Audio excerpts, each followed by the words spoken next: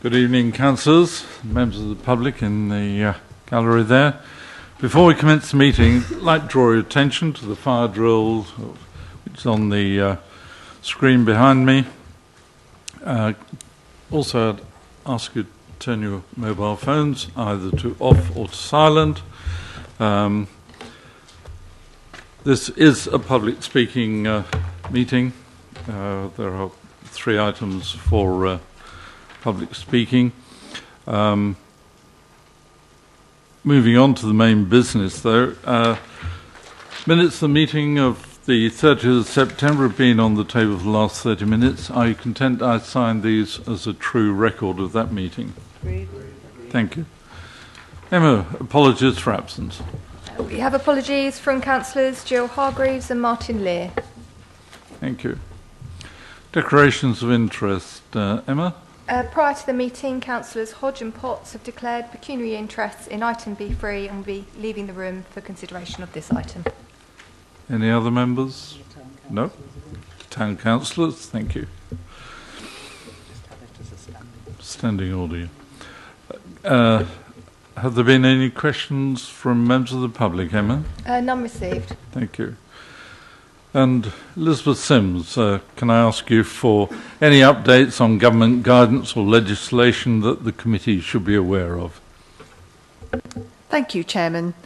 Members, there is a key update for you. Since your last meeting, the government has published the Housing and Planning Bill, which you may be aware of, which is now working its way through Parliament.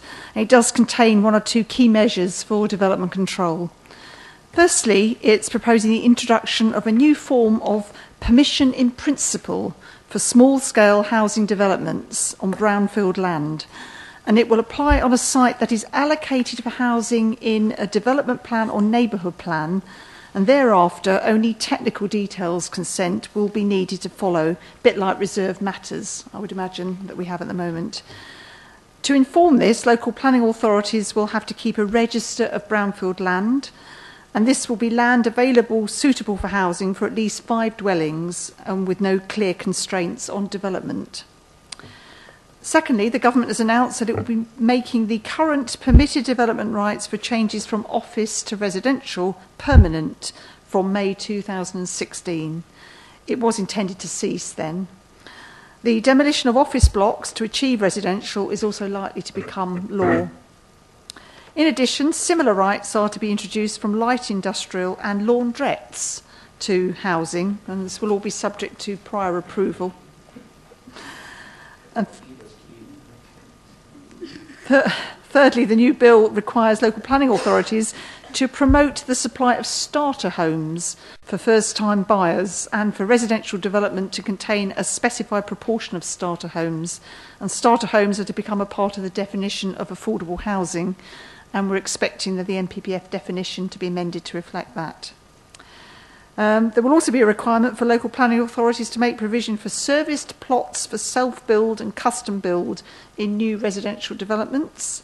And finally, the poorly performing authorities' special measures regime is going to be extended to include non-major development. At present, as you'll be aware, it only includes major development in terms of assessing speed of determination and appeals. But the intention is to roll this out to include non-major development, which I think will be between 1 and 9 dwellings. Though, as I say, this is a bill. It's not law yet, and we will keep members informed as it starts to pass its way through the process. And I hope that's been helpful, and happy to take any questions. Thank you very much, Chairman. Story. Councillor Story. Thank you. Elizabeth, do you have any indication of what might be defined as a starter home? Because one can see, yes, a starter home is something for the young couple, but how is that going to be defined? I think there is going to be a cut-off for it being occupied by someone under the age of 40, I believe, and at a discounted market rate, I think, of 80%. That's my understanding, but I can send you the full details on that tomorrow if you would like that.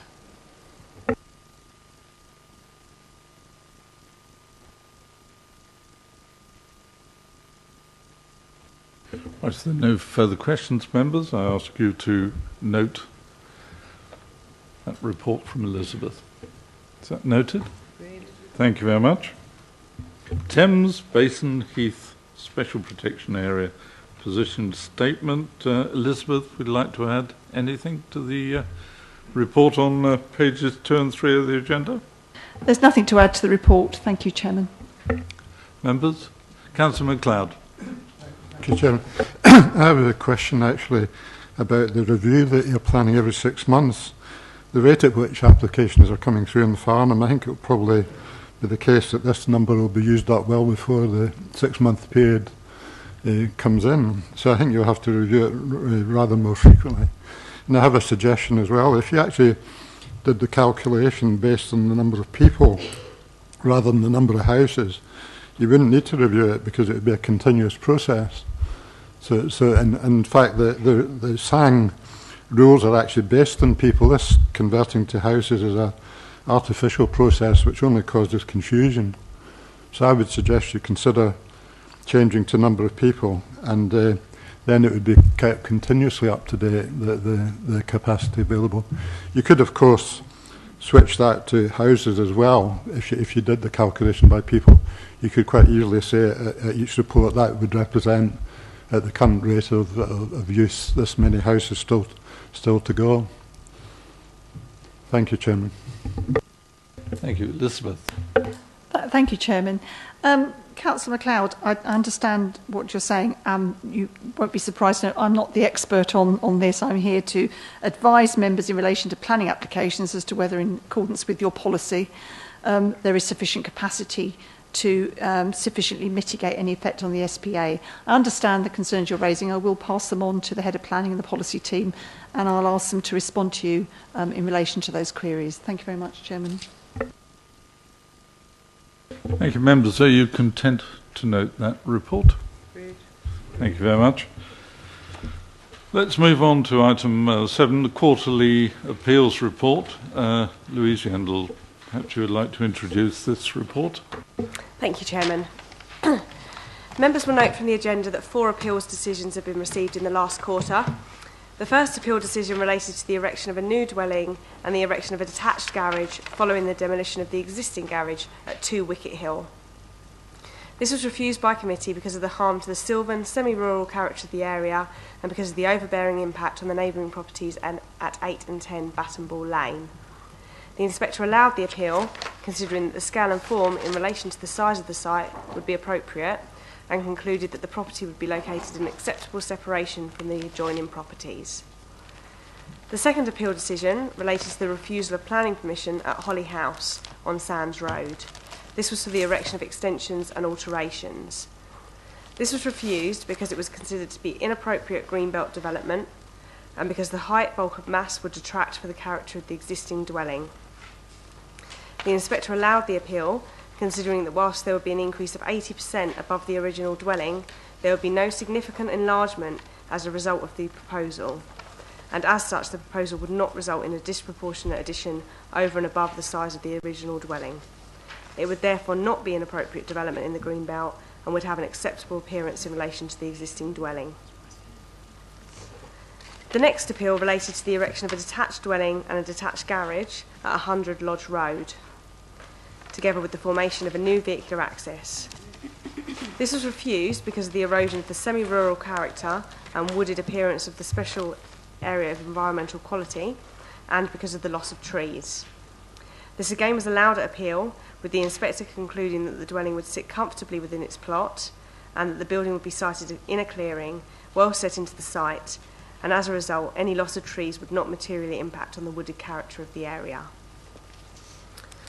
The final appeal related to the lobster pot on Upper Hale Road. This was for an outline application for 4 dwellings for access and layout. This was refused because of the cramped and crowded appearance of the site, the adverse impact on the adjoining occupiers, the insufficient car parking provision and cycle parking provision, the unsatisfactory vehicular access arrangements for the restaurant, and the impact on the special protection area. The applicant submitted an SPA agreement during the course of the appeal which overcome the final reason for refusal. The inspector then allowed the appeal, concluding that the proposal would have an acceptable appearance in the site and an acceptable impact on the adjoining occupiers. But he also concluded that there would be an acceptable level of car parking. Thank you, and I'm happy to answer any questions on the appeals. Thank you, Louise. Councillor Coburn. Thank you. It's not really a question, Louise, I'm afraid. It's just a little rant. I'm talking at 100 Lodge Hill Road because I think this is typical of many of the ones that are happening in the Bourne. Yes, look at it from Lodge Hill Road, and you could say there's very little harm to the sylvan nature. I disagree, but you could say it. The whole point is Lodge Hill Road is what it is. It's a ridge, and the whole of the Bourne has these patterns of up and down and ridges. And there was a time when you could stand in the Bourne Woods, look across to Lodge Hill Road, and you would see trees. Now, if you do the same movement, you will see houses. It's from Dean Lane looking up. The whole of that area has been changed by the building that's been allowed. And I think this narrow looking at these areas, when we're dealing with an area of special environmental quality, which I agree we're going to have to redefine, but, you know, looking at it from a narrow point of view from the road, as the inspector has done, the fact that there's a couple of trees left, yes, you know, it's okay. Go the other side, have a look at it from the rear and just see the damage that's been done to the whole of that wooded ridge. And it applies elsewhere in the borough, in the ward. You can see this the whole time where we're putting in more and more development and we're not looking at it from the whole point of view. We're not understanding the topography of the area and understanding the effect from the views across from all different areas. And I do hope when we make cases, we can ourselves put a lot of that into this, because if we are going to defend the character, and I agree it's getting harder and harder, we are going to have to do it in a really much more sophisticated way than just saying there's no harm to the well-wooded area from one particular place. So I'm not getting at you, Louise, I'm just having a general rant about looking at the sites completely in the round, because, you know, what's harmful from the road might be, or not so harmful from the road, could be incredibly harmful from another viewpoint, and that's what I'm saying. Councillor Story and Fraser. You do wonder what view the inspector took, where it was taken from, don't you? Councillor Story.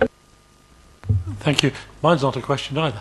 I'm just very disappointed that 4 decisions overturned. I can't even say that it's the committee overruling the officer's recommendations, because 3 of them were delegated. And I'm just thinking that we're going to have to be more aware of what inspectors are going to say in view of Elizabeth's comments about the extension of the special measures. Thank you, Councillor Story. I agree. Councillor Fraser. Continuing, Mr. Chairman, a cynic might say that we have very little chance of getting anything through from appeals now.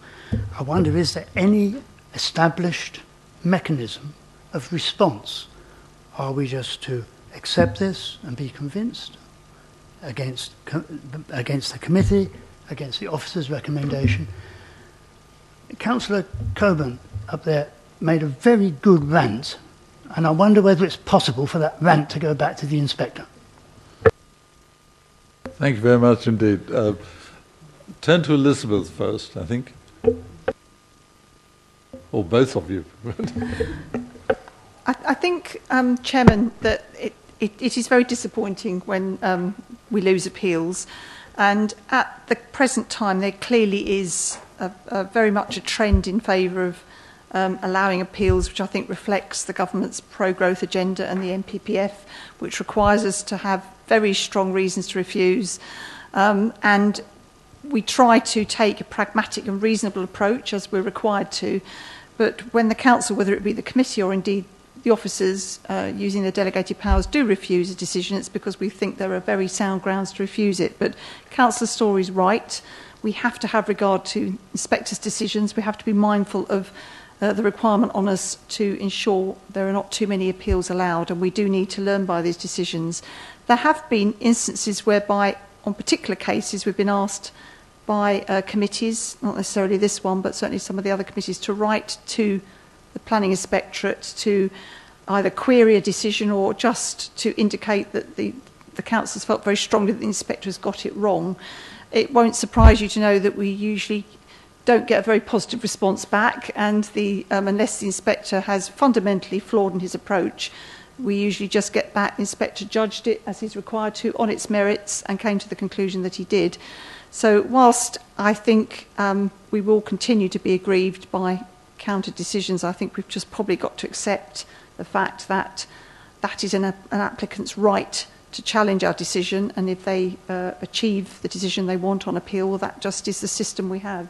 But we'll continue to defend our decisions as strongly as we can. And maybe Erica wants to add something from the legal point of view. Not particularly. We can only challenge by way of judicial review, but then if the inspector has gone against the officer's recommendation, chances are, unless he's done something unlawful in coming to that decision, then we wouldn't have a case in court to stand up. So that's where it is at the moment. Thank you, Erica. Thank you, Elizabeth. Thank you, Councillor Fraser. We do win some.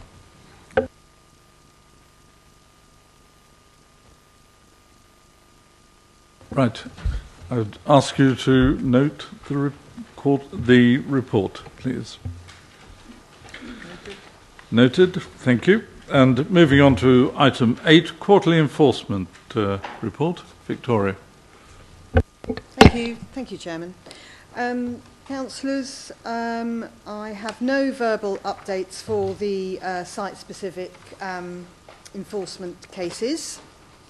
You may have noted on page 18 that we've had a slight dip in our local performance indicator to 75%. Although this we have met and slightly exceeded the target of 70%, we have had a slight dip, and I would like to say that the reason for this is we've had a diversion of resources from the enforcement team to the area planning teams, which was a temporary measure which has now come to an end.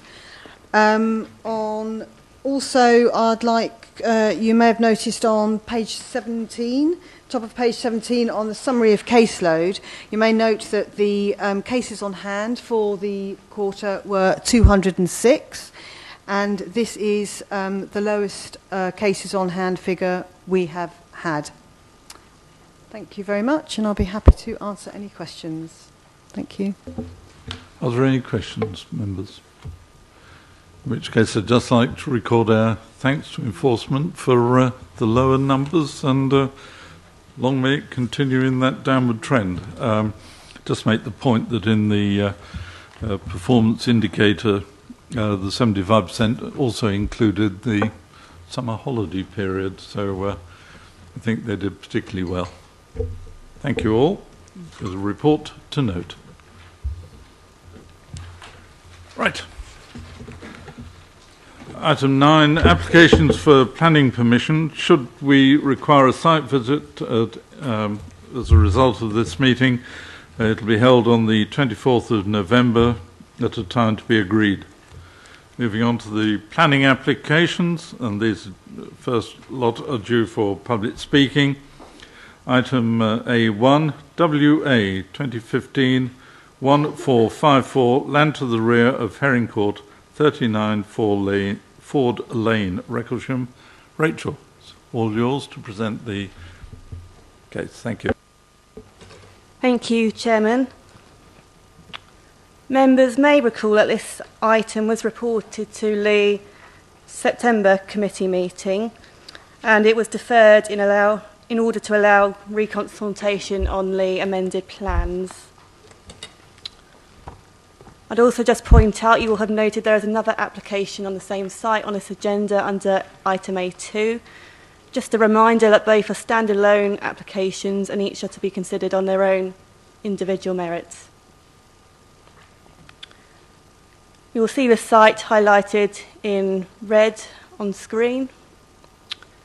The site is located to the north of Ford Lane, and it's bounded on its sides by Woodlands Drive and by Waverley Lane. On site, you've got an existing building, Heron Court and garage.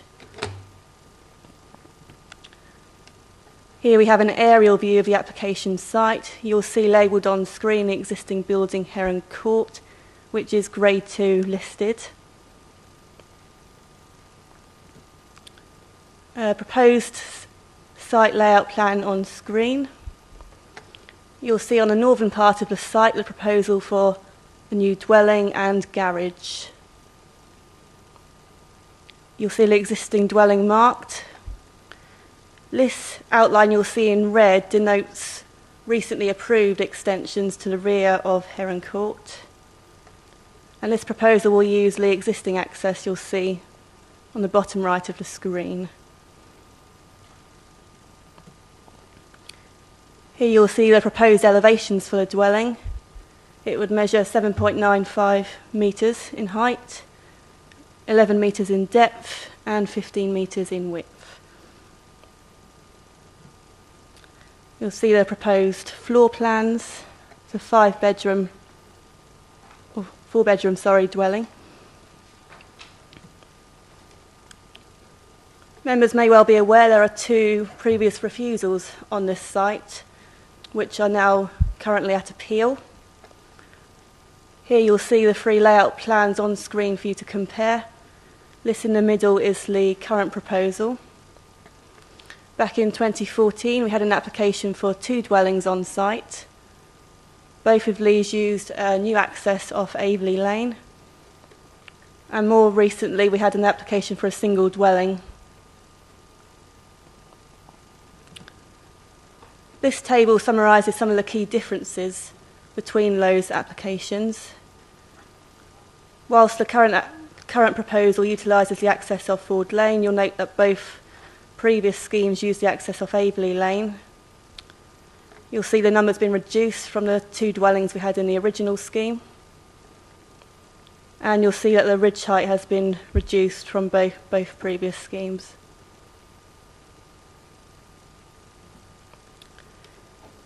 Here you'll see the proposed street scene from Ford Lane, which includes the amended access. And you'll see the proposed street scene from Waverley Lane. Importantly, you'll note the difference in the heights between the existing and the proposed dwelling. 8.5 metres for the existing dwelling, Heron Court, and 7.95. So you'll see it sit nicely behind that existing building. These vehicle tracking movements demonstrate that both a car and a light goods vehicle can enter, turn within the site and leave in forward gear. Take you through some site photographs now. Here we have the existing side elevation of Heron Court, looking rear within the site.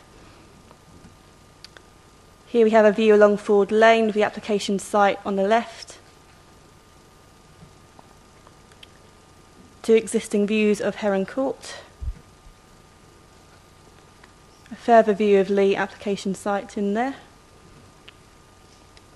These photos show you the rear garden.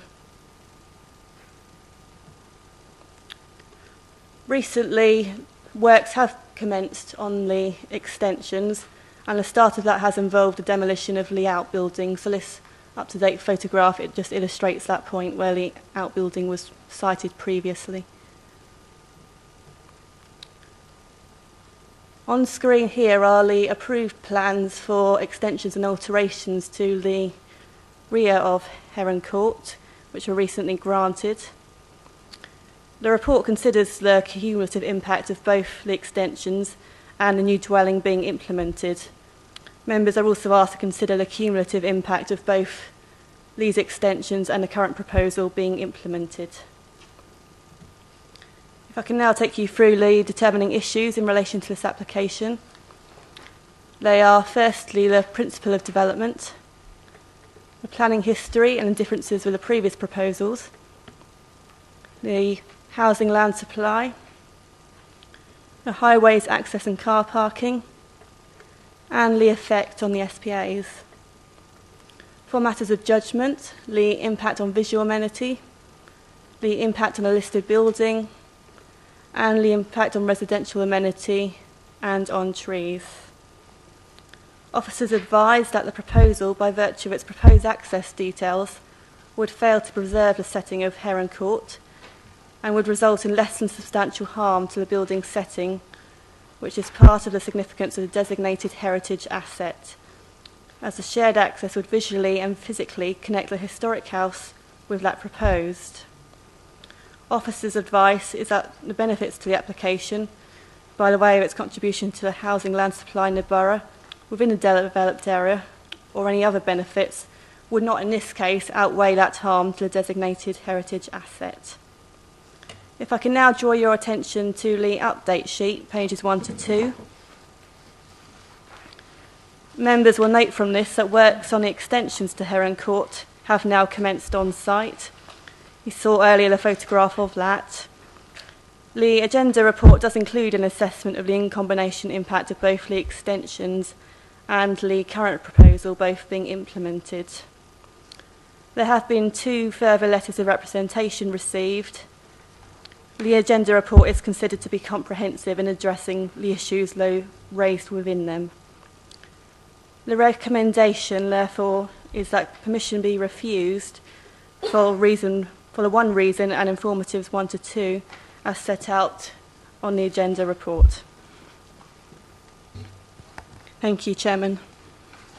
Thank you very much, Rachel. As I said earlier, this is an application subject to public speaking. First, may I introduce the objector, Dr. Eric Coombs. You have 3 minutes, please, from the time you start talking, sir.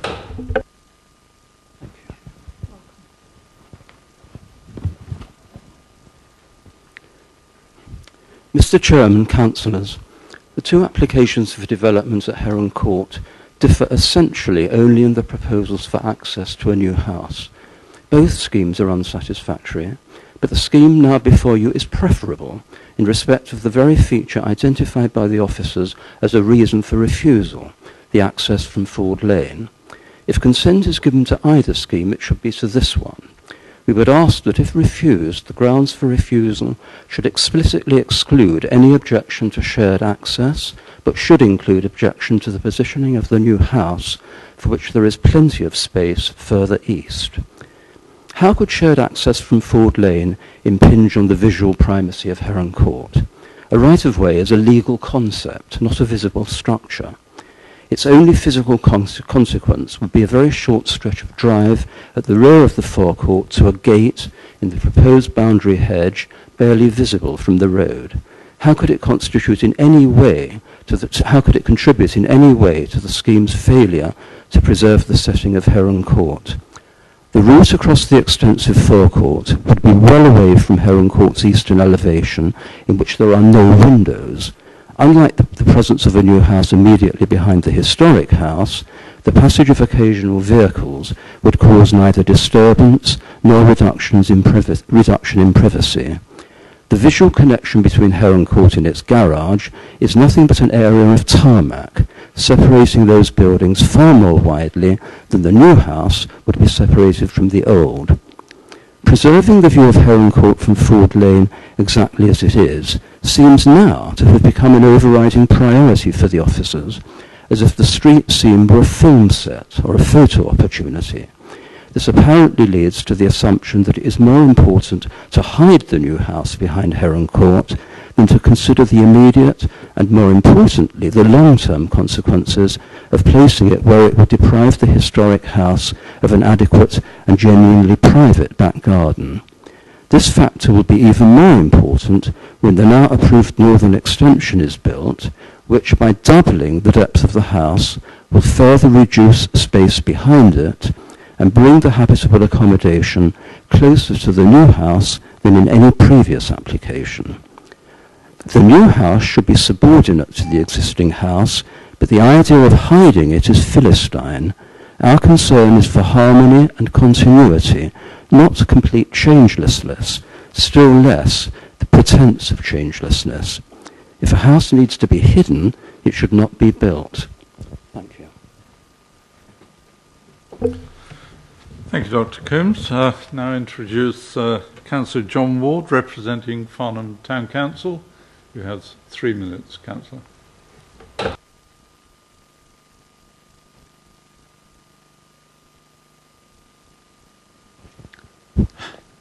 Good evening, councillors.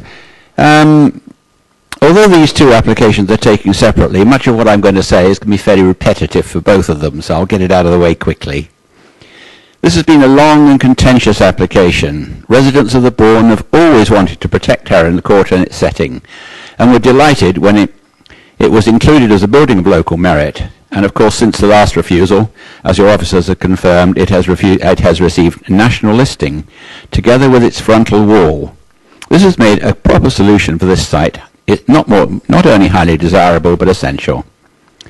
Farnham Town Council welcomes the reduced scale of the proposed new house.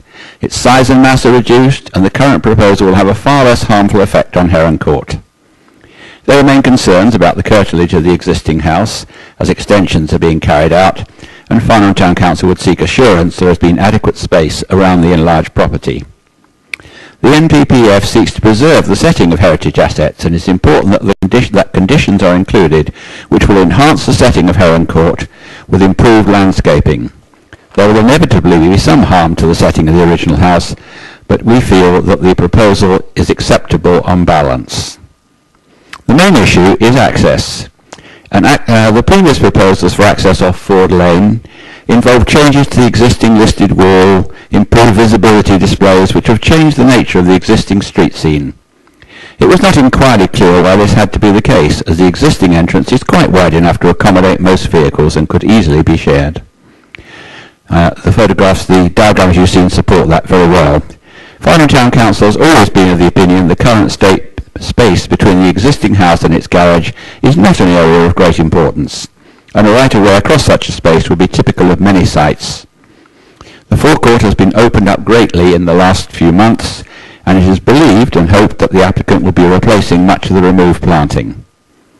Officers are concerned about the pressure for greater privacy, but there appear to be no windows on the eastern elevation of Heron Court, and it is doubtful that the owners of either property would need to create walls or fences in the shared space. By utilising the existing entrance, the character of that part of Ford Lane will remain largely intact, and the harm to the wider area lessened. Farnham Town Council thus feels able to support this particular application. Thank you. Thank you, Councillor Ward. Now I move on to the supporter, Janet Long. Speak. You have 3 minutes.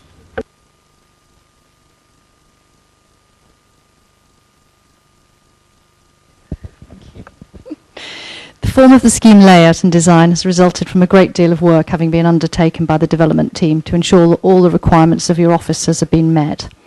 As has already been set out this evening, this is the third of a series of applications proposing development to the rear of the existing house.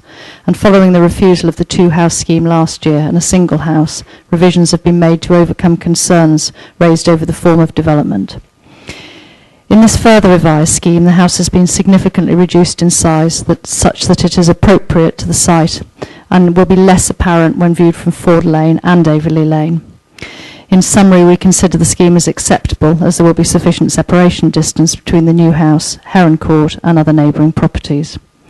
Tree planting alongside boundaries will be improved and enhanced. This will include replanting the bank and hedge along Waverley Lane. And in this respect, we consider a condition attached to the permission requiring the provision and retention of landscaping will be able to deal with this aspect.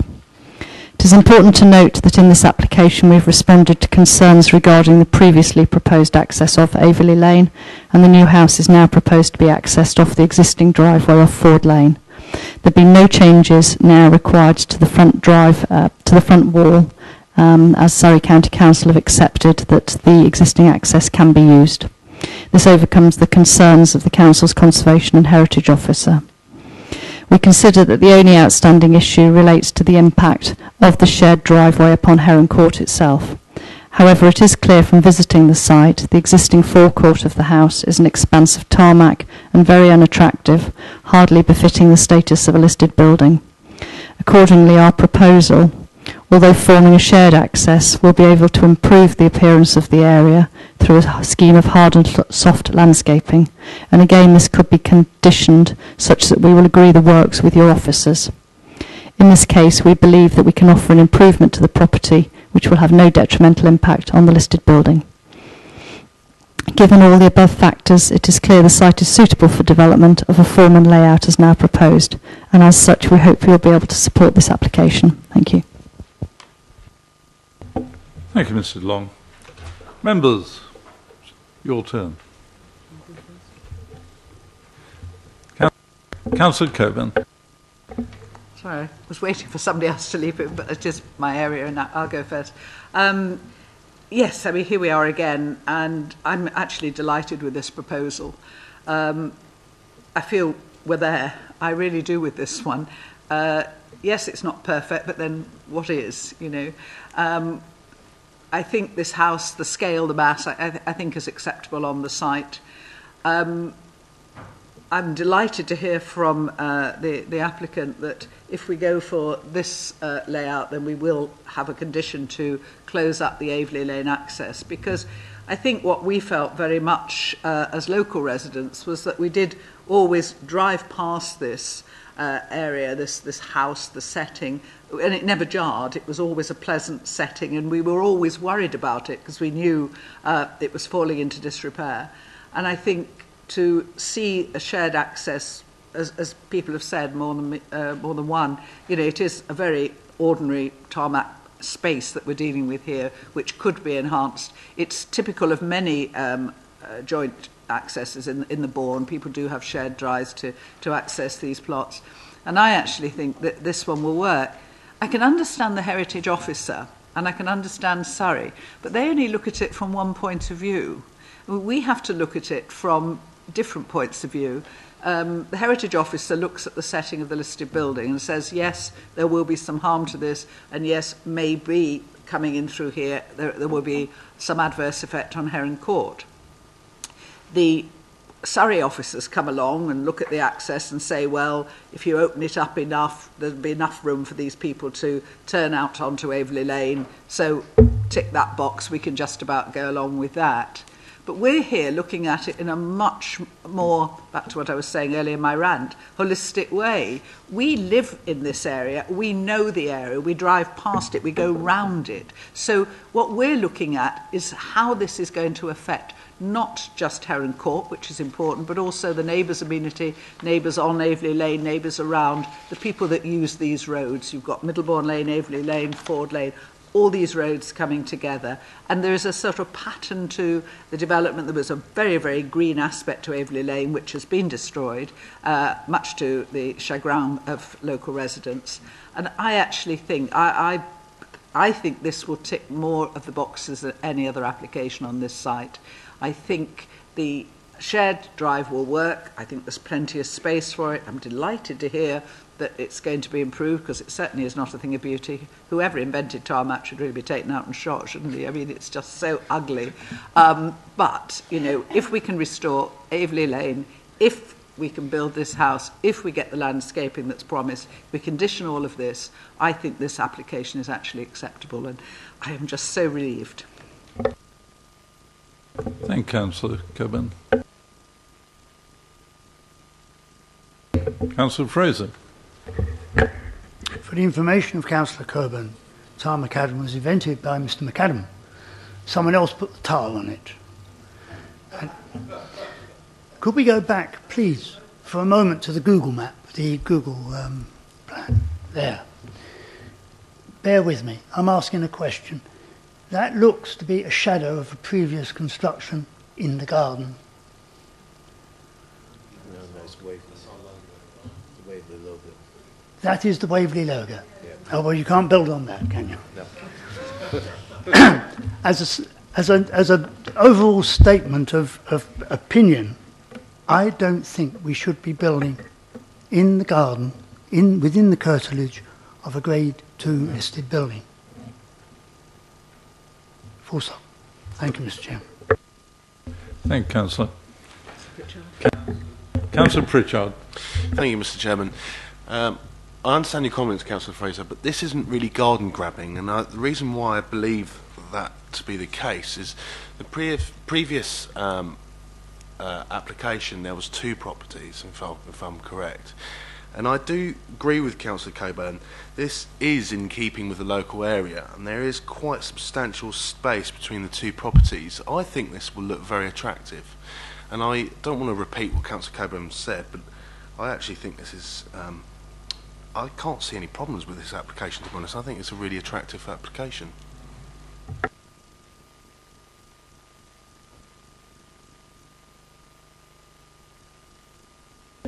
Councillor MacLeod. Thank you, Mr. Chairman. I too, like Councillor Fraser, would prefer to see nothing built here. But I have to say, of all the various applications we've seen, this one certainly seems to be me to be the best one. And the officers say that there's no identified public benefit of this particular application as opposed to the Waverley Lane one. But one strong public benefit is that this is actually the solution that all of the members of the public who live locally actually want and prefer. So it seems to me that is a pretty strong public benefit. So the only other comment I would make is I will be supporting the application, but I would ask the developer to take into account the comments that Dr. Coombs made about possibly moving the building a little bit to the east side to reduce the impact on Heron Court. It's just something I think the developer should consider. I think that would actually be to his benefit. But that's up to the developer whether he'll do that. But overall, I will be supporting this application. Thank you, Mr. Chairman. Thank you, Councillor MacLeod. I think, Rachel, you want to come in first? Thank you, Chairman, and thank you, Councillor MacLeod. Just to come back on your point about repositioning the dwelling, if we were to grant permission, they would have to build in accordance with the plan, so it would have to be in this exact position. It would obviously change the considerations of probably officers, or could change the position if we were to move the dwelling, so it would have to be considered afresh. Thank you. So if I may come back, Jim, I do understand that, but it's up to the applicant. They can apply for a variation on the plan if they wish to. That's what I was suggesting. I do understand that they would have permission to build this as put forward. But thank you. Thank you for that. I think we are done, aren't we? Members, no further questions then. Do the officers wish to make any further comment? Elizabeth? Chairman, just to say that in listening to the debate, if members come to the conclusion that they do find the development acceptable, bearing in mind the heritage test, you will need to decide whether you disagree fundamentally that there is harm to the setting of the heritage the heritage asset, in which case you feel it satisfactorily preserves the setting of the listed building, or if you find that there is harm, but you feel that the public benefit outweighs that harm. And whilst you might come to the same ultimate conclusion, if you are minded to grant it, you do need to make that distinction for purposes of carrying out the correct legal test and the test of the NPPF. So if the conclusion is reached that you want to grant it, you do need to articulate specifically whether you find that, notwithstanding our advice, it does satisfactorily preserve the setting of the listed building and therefore doesn't cause harm, or if you feel there is harm, that there is a public benefit to outweigh that. I hope that's clear enough. Thank you, Chairman. Councillor Coburn. Yeah, can I just clarify that? Because we're not dealing with the building causing harm, because in one application the officers are saying that the building, the benefit outweighs the harm, but in this one they're saying that it's the access, isn't it, that's the problem. So we've got to phrase it from that point of view, not the actual building itself. The development, yes. I mean, the development that's being proposed includes the access arrangements, and that's what is articulated in our report as, in our view, causing a harm. So that's what you need to focus on. Thank you. So let's move on to the recommendation. The recommendation is that permission be refused for reasons 1 and informatives 1 and 2 as set out in the report. May I have those in favour of refusal please show? That's 2. Those against?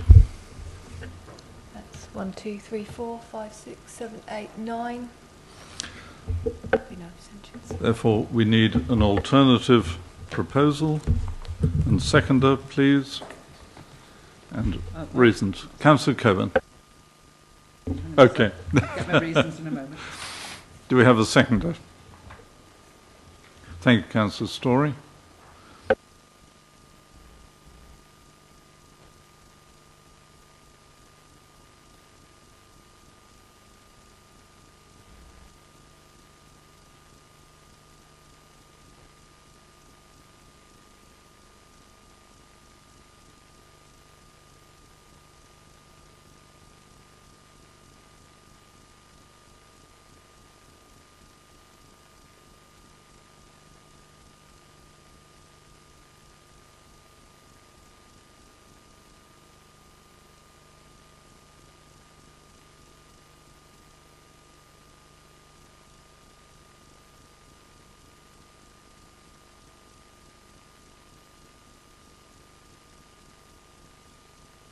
Right, we're off.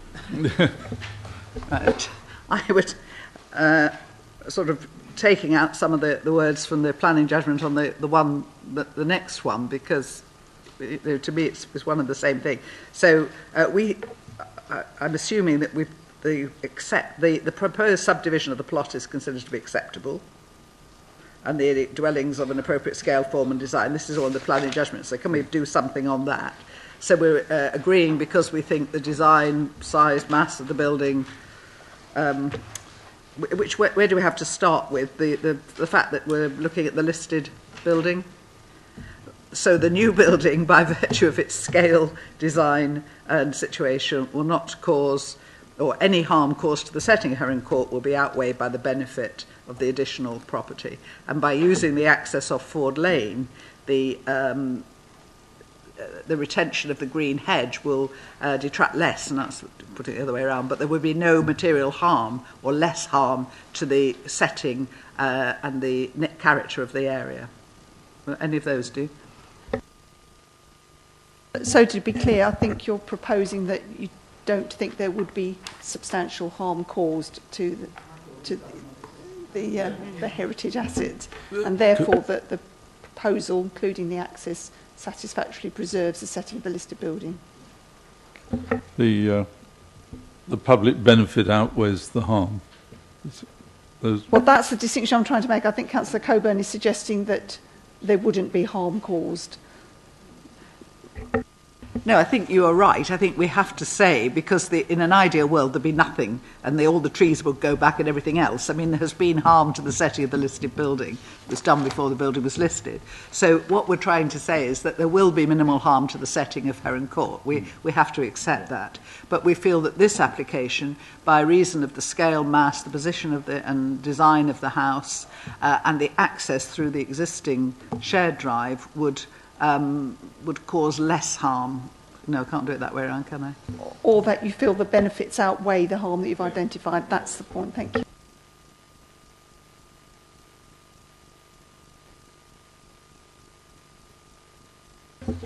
If that's helpful, Chairman, I think we can suggest some appropriate conditions that you might want to apply. Yes, please. I'll hand over to Rachel. Rachel.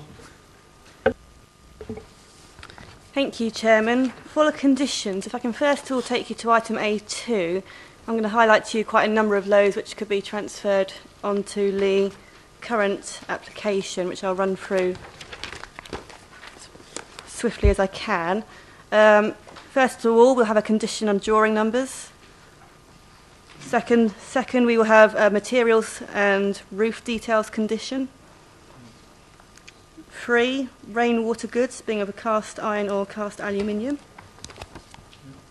Condition 4, work to be undertaken with the ecological assessment submitted with the application. 5 will contain the construction hours. 6 will be preventing any flood lighting. It doesn't have separate permission. Condition 6 is removing permitted development rights for further windows on the southern and northern elevations of the building, and that's to prevent any adverse impacts on amenity. Got a condition on the site levels, that's to control the ultimate height of the building and the ground level surrounding the new building. 10 is requiring details to be submitted of the proposed screen walls or other means of enclosure. Number 11 is details of any hard surfacing. Number 12 is removing permitted development rights for further extensions to the proposed new building. Number 13 requires that the garaging is retained for the parking of vehicles and domestic storage. Number 14 is a condition for the purposes of tree protection, and that's for details to be submitted and approved in writing by the local planning authority. Question 15, this also is for protecting on-site trees, is for details of services on site to be submitted. 16 concerns the parking arrangements for the purposes of tree protection. Condition 17, and this will pick up, I think, on some of members' earlier points, is for a landscaping scheme to be submitted. Number 18 and 19 are both again about tree protection details.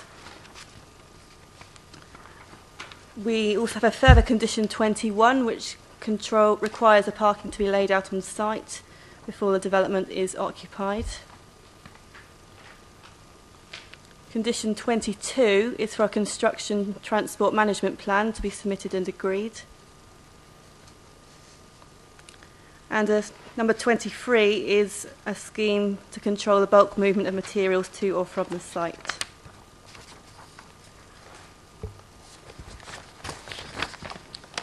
(24) is requiring the obscure glazing of an ensuite bathroom window in the proposed dwelling. Number 25 is also concerning obscure glazing, this time in Heron Court. I've also got two further conditions I would suggest for you, again picking up on your earlier comments.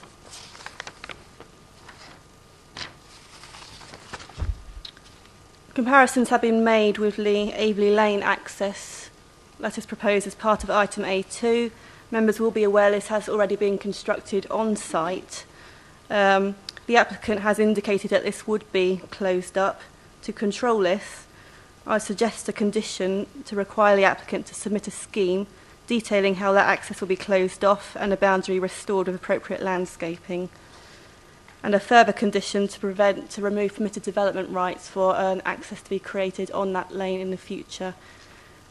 If members feel that access is harmful, that could be justified. Thank you, Chairman. Thank you, Rachel. Councillor Coburn. Yes, fine with the whatever it is, reconstruction of the hedge, the replanting of the hedge. That's absolutely fine. The applicant also kindly suggested that the treatment to the drive would be improved. Could we put that in as part of the condition on landscaping or whatever it would come in? Because that shared space could be made really quite pleasant, and if we can have a condition to ensure that would be even better. Councillor Story. Yeah, sorry, Chairman. Can somebody tell me what condition 7 is? Because condition 6 is the bottom of page 69, and condition 8 is the top of page 70. I don't know what condition 7 is. You can only read it if you're really intelligent. It's like the Emperor's New Clothes. Thank you for that. That's an error. Richard. Thank you, Chairman. Just to clarify, that's a numbering error as opposed to a condition being missing, so apologies for that, Chair.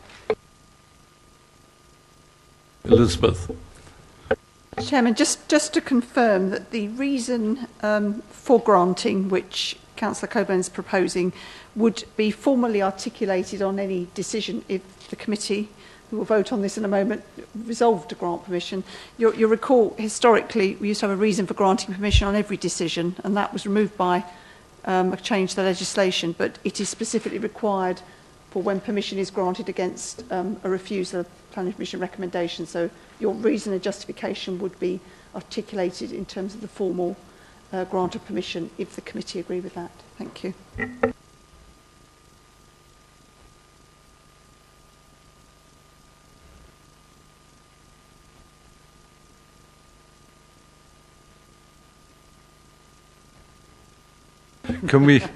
Could you read it out again, please, Elizabeth?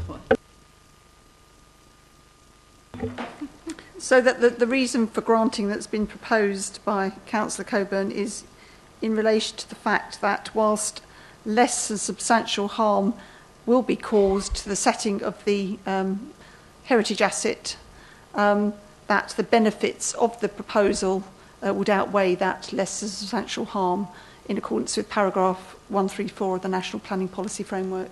Thank you, Chairman. Right, members, you've heard the proposal. Councillor Pridge. Sorry, Mr. Chairman. Just going back to condition 5, would it be unreasonable to say that 7:30 in the morning with a nice loud Kango hammer and various things like that would be a little bit antisocial for the neighbouring properties? So my proposal would be to change the hours to 8:30 to 6 p.m. and remove construction on a Saturday, because I think just a Sunday, I think Monday to Friday is acceptable. I don't think work over weekend is acceptable. I think that would be antisocial for the local residents.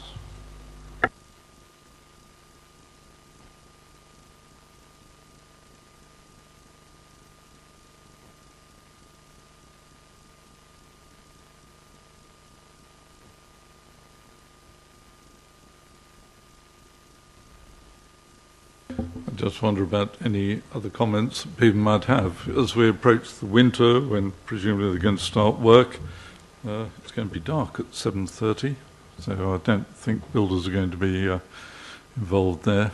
I've just had a neighbour doing exactly the same thing.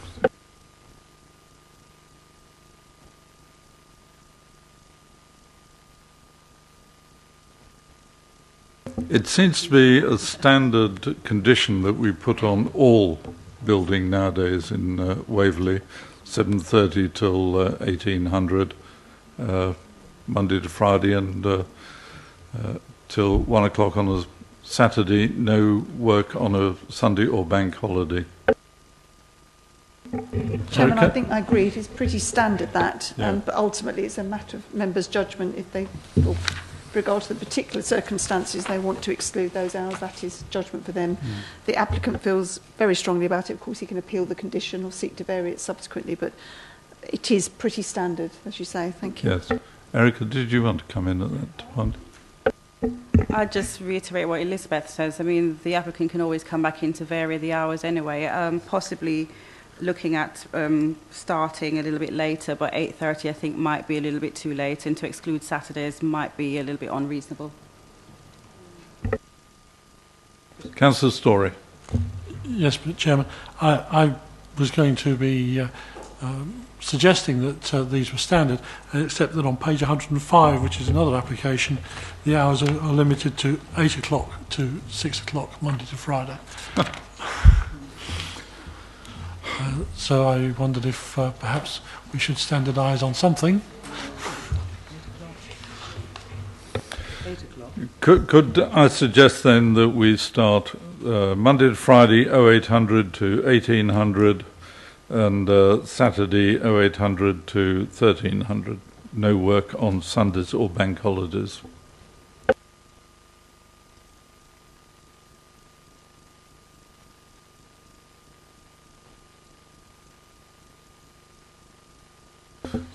A thought? Members? I think that would be acceptable, Mr. Chairman. Life is full of compromises, isn't it? Right. Can we move on then to the proposal by Councillor Coburn, seconded by Councillor Story, that permission is granted with the conditions that we've already been through in some length? Can I have those in favour of granting planning permission? 1, 2, 3, 4, 5, 6, 7, 8, 9. Those against? 2. Thank you. No abstentions. Thank you very much. Therefore, that planning permission is granted. Moving on to the same thing.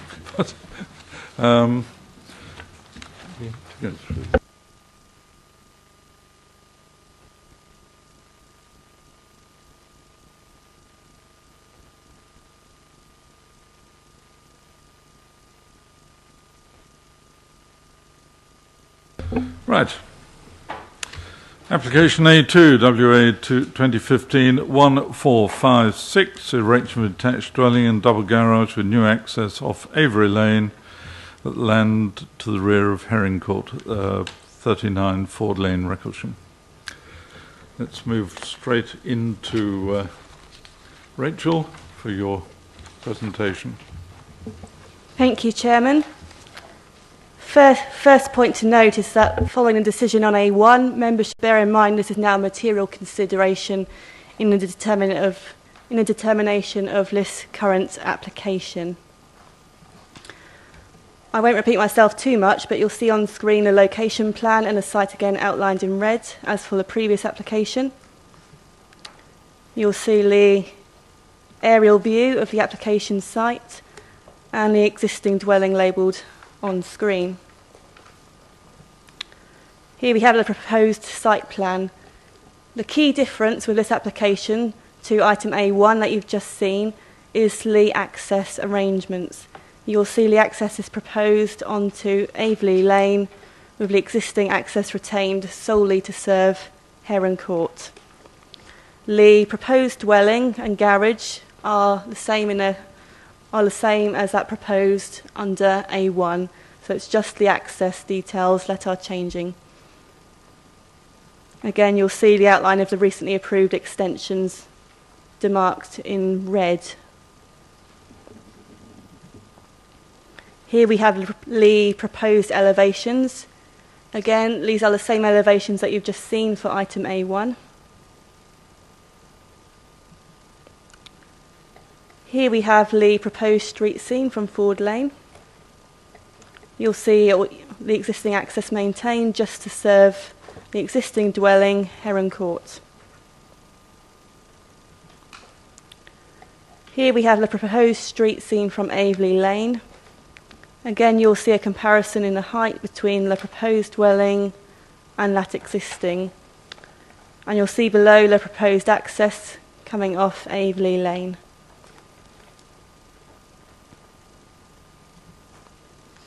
The proposed floor plans. Here we have two plans showing vehicle tracking movements, the purpose of which is to demonstrate that both a private car and light goods vehicle could enter, turn and leave the site in a forward gear. Here we have a comparison between the two schemes currently at appeal, previously refused, and the current proposal. You'll see on the left-hand side the first scheme for two dwellings. That also used the access off Waverley Lane. On the right-hand side of the scheme, more recently, a scheme for a single new dwelling. This also used the access off Waverley Lane. Here you will see a table comparing some of the differences with the appeal schemes. This is also in the agenda for which you will have noted. The key is to say that these are all using the same access point coming off Waverley Lane.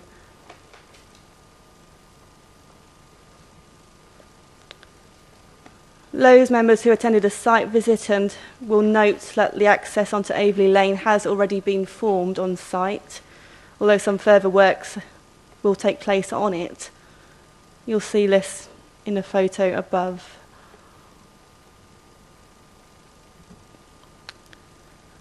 The existing side elevation of Heron Court, the view along Ford Lane,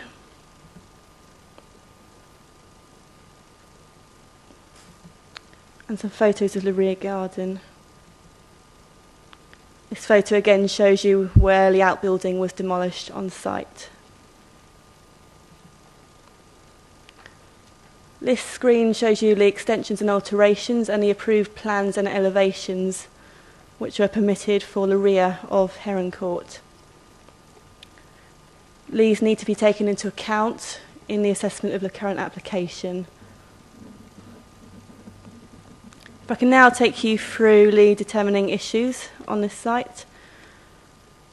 The matters of principle and technical judgment are the principle of development, the planning history and differences with the previous proposals, the housing land supply, highways access and car parking, and the effect on the SPAs. The matters of judgment in this case are the impact on visual amenity, the impact on a listed building, and the impact on residential amenity.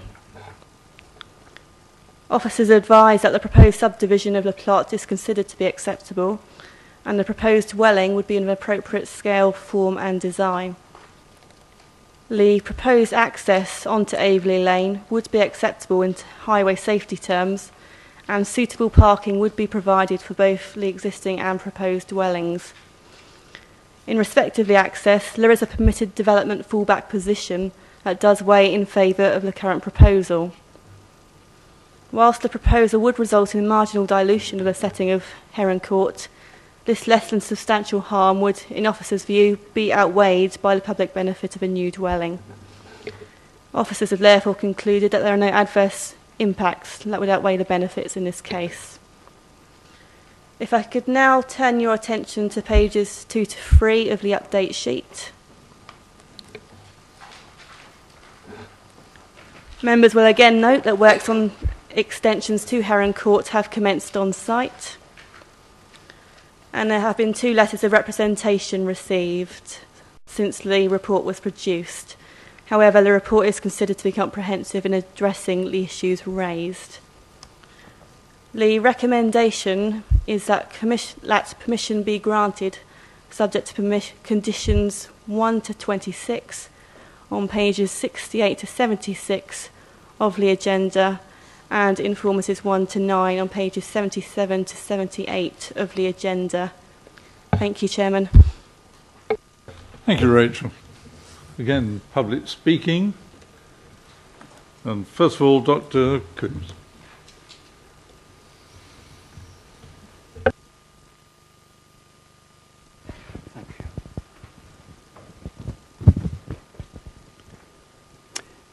Mr. Chairman, councillors, the alternative of shared access preferred by local residents and other consultees has now been approved, together with the plans for the new house. The applicant has already stated his intention to close up the newly created Waverley Lane access if the previous application was approved. But in the circumstances, it's still appropriate for members to refuse Waverley Lane access in principle, and to exclude the one already created being used as a fallback. It's a material consideration that the reasons for refusing the 2 previous applications, both proposing Waverley Lane access, included their harmfulness to the sylvan or general character of the area. That character was clearly understood by the Planning Committee to include the relevant section of Waverley Lane, a single-track road lined on both sides by trees on raised banks, semi-rural in appearance. Since the current access proposal does not differ materially from the 2 refused applications, it fails to overcome the previous objections. Nor is the subsequent Grade 2 listing of Heron Court a material consideration that makes Waverley Lane access any more acceptable.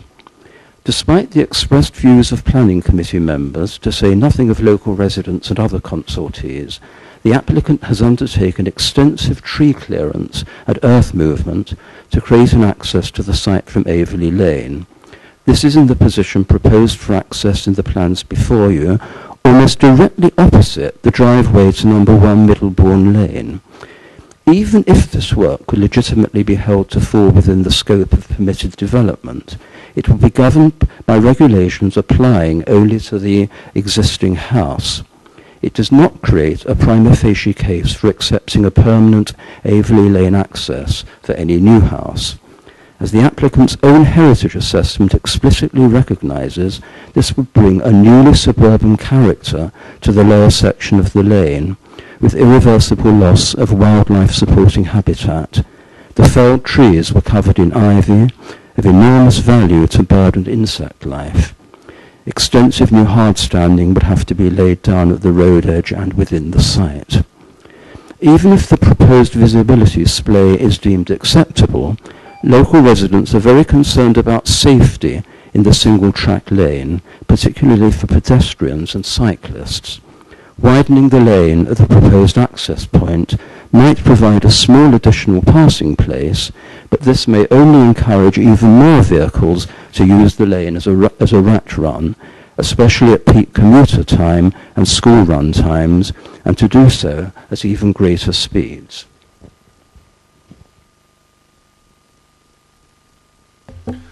Thank you very much, Dr. Combs. Moving on now to Councillor Ward.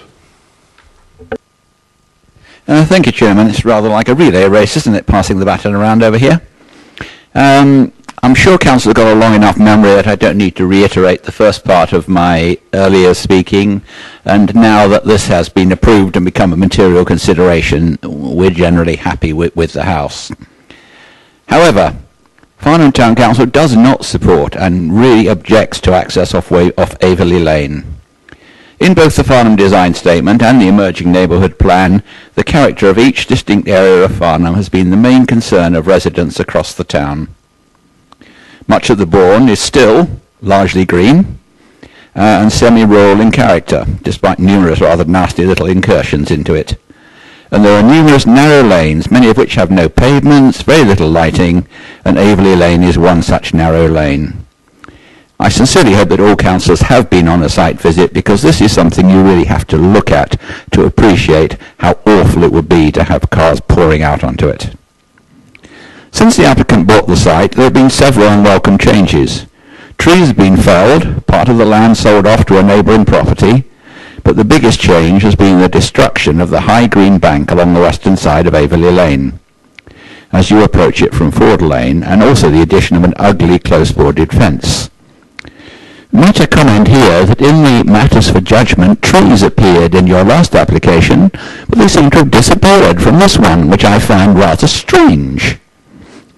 The applicant has sought to prove that the opening was created under permitted development rights.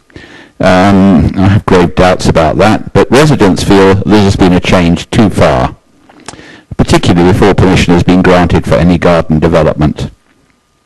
The basic character of that part of the lane has been destroyed, possibly in an attempt to sway opinion. The Heritage Officer has a very narrow remit to protect the setting of Heron Court, but everything has to be weighed in the public interest in determining this application.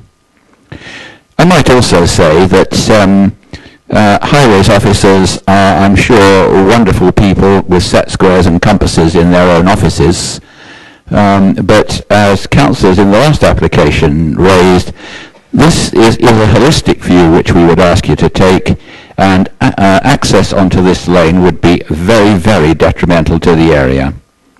Farnham Town Council would like to see the lane restored to its former state, and this application, please, refused.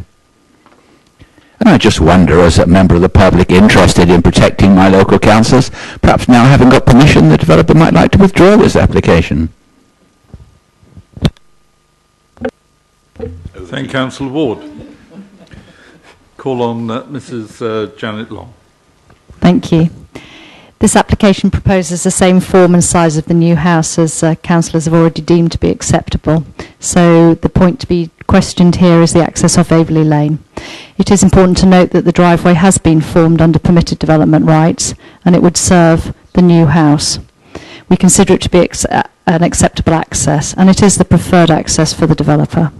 The formation of the access has had the added benefit of improving highway safety along Waverley Lane, as it has created a passing place along a section of single-track road. The County Highway Officer, who attended the site visit, commented on this fact and said he felt the lane is now safer for all road users.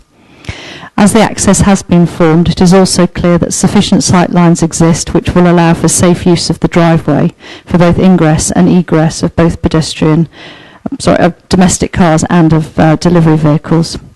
We are aware that there is concern over future gates and gate posts and the need to make sure the entrance doesn't look suburban. And in response to these concerns, we point out that the treatment of fencing and replacement planting can be dealt with under a landscape condition. It is not proposed to have brick pillars or high gates, but only to have a post and rail fence with a low timber gate. This ensures the semi-rural feel of Waverley Lane will be preserved. It is also the case that this access will ensure that the existing arrangements of Ford Lane are not affected and there will be no works to the forecourt. Given all the above facts, it is clear that the site is suitable for development, and we hope that you are now able to grant permission for this alternative access. Thank you. Thank you, Mrs. Long. Members, now open up the discussion to you again.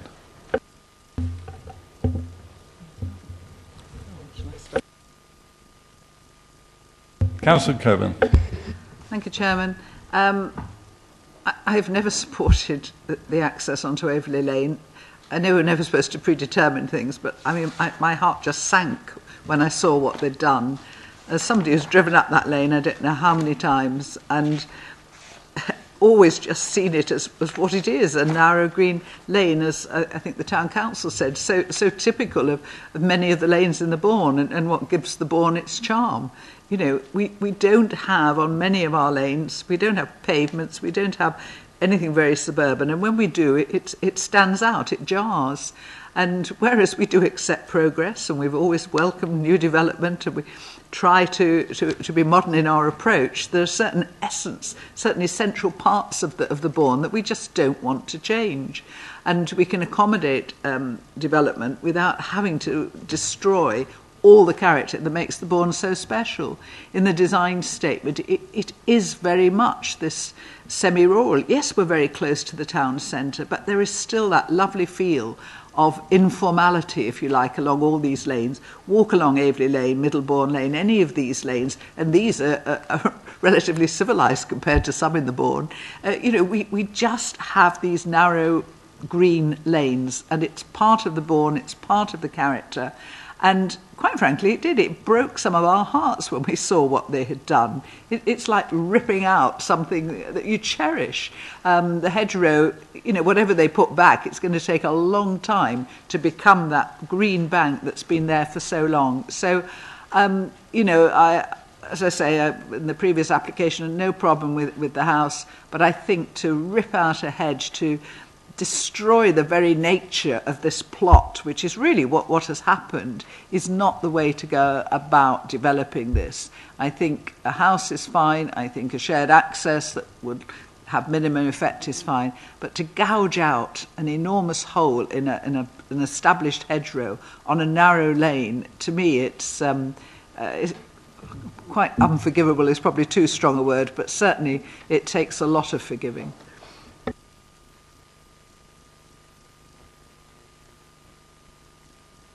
Councillor Hodge. Chairman, I have no issue with a separate and distinct access point for this house. It seems quite an obvious thing to do. It's already gone, the bank. It looks great to me when I was there viewing. It gives good visibility from the house, from the drive rather, onto the road, and provides another passing point. I can see no reason why we would refuse this. Thank you, Councillor.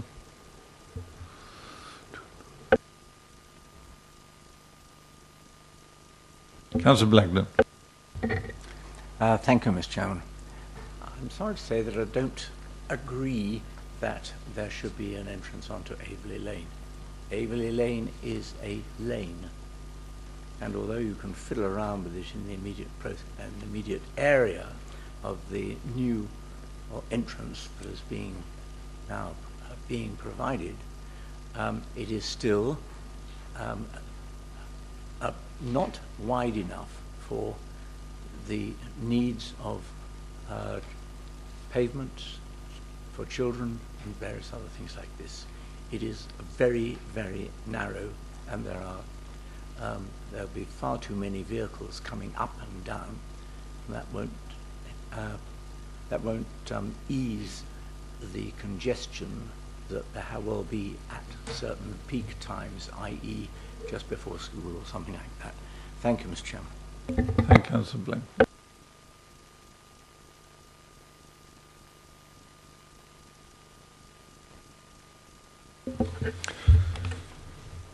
Right, thank you, members. Do the officers wish to make any further comment? Rachel? Elizabeth, thank you. In that case, members, I'd move you to the recommendation that permission be granted, subject conditions 1 to 26, and informatives 1 to 9 as set out in the report. I have those in favour of granting permission for this application. 1, 2. Thank you. Those against? 1, 2, 3, 4, 5, 6, 7, 8. Abstentions? 1. Thank you very much. Therefore, we need an alternative proposal to refuse. I need a proposer and seconder, please. Councillor Coburn, Councillor Blagden. He can propose. Councillor Blagden, your proposal. Thank you, Mr. Chairman. My proposal is that the Waverley Lane access to from the proposed dwelling should not have an access onto Waverley Lane. So the proposal is to refuse this application? Yes. Councillor Coburn?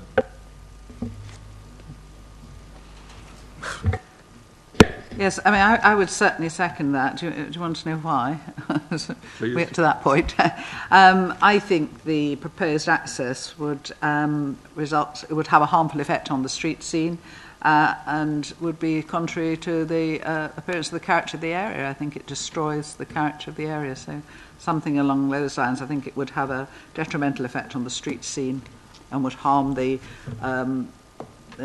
natural aspect, character of Waverley Lane.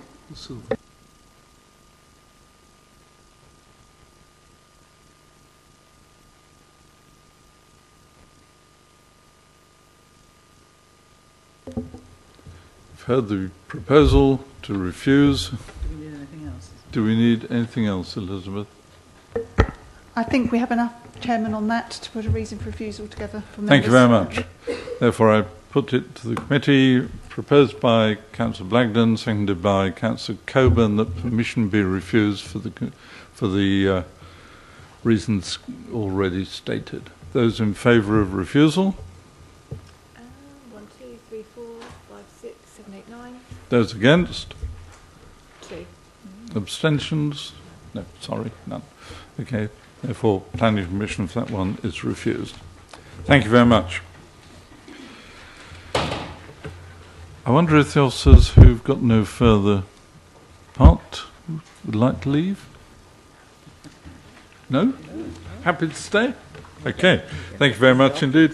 Yeah, there you go. Off to the pub afterwards. Can we move to item B1, WA 2015-1510, 7 Frensham Road, Farnham. Tim, yours to introduce the application to the committee, please.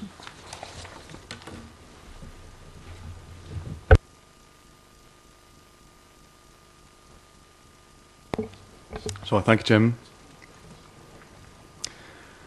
So, members, the application site is located on the east side of Frensham Road, within the developed area of Farnham. The area is largely characterised with residential. There is the Ball and Rackets tennis club to the north, further north along the road. This is an aerial photograph of the site. The site contains an existing building that has 3 flats within it. This is the existing site plan. The site does have quite a steep banking on its eastern side, and generally forms the lie of the Frensham Row where it drops down from north to south. This is the existing elevations of the existing building. The proposal is to demolish the existing building to provide 5 two-bedroom flats. 2 flats would be at ground floor, 2 at first floor, and 1 within the roof area. The proposal includes retaining walls around the rear of the site to account for the proposed parking. The proposed parking includes a lift operating system to serve 4 of the flats, whereby there would be an underground single space under each of these spaces here. These are just outlined here for your information. The circles are just to highlight the spaces, they're not a detailed part of the scheme. This is the proposed elevations of the building. It would be of traditional brick and tile form. The flat within the roof would have 2 front-facing dormer windows, which include Juliet balconies. Each flat would have some form of provision of outdoor amenity space. The ground floor would have rear patios, first floor would have balconies, and the top floor the Juliet balconies. This is the proposed side elevations of the building. Again, just showing you the architectural form that is proposed. Here are the proposed floor plans. We have the ground floor and first floor. As I said, 2 flats for each of the ground floor and first floor. You see the rear patios here for each flat, and the rear balconies for the first floor flats. This is a proposed roof plan showing you the top floor flat and the layout of the roof on top. This is a section drawing across the front of the site. You'll note here on the left-hand side just an indication of this proposed lift parking system. This is some street scene drawings for you. Outlined in yellow is an outline of a previously refused scheme back in 2005.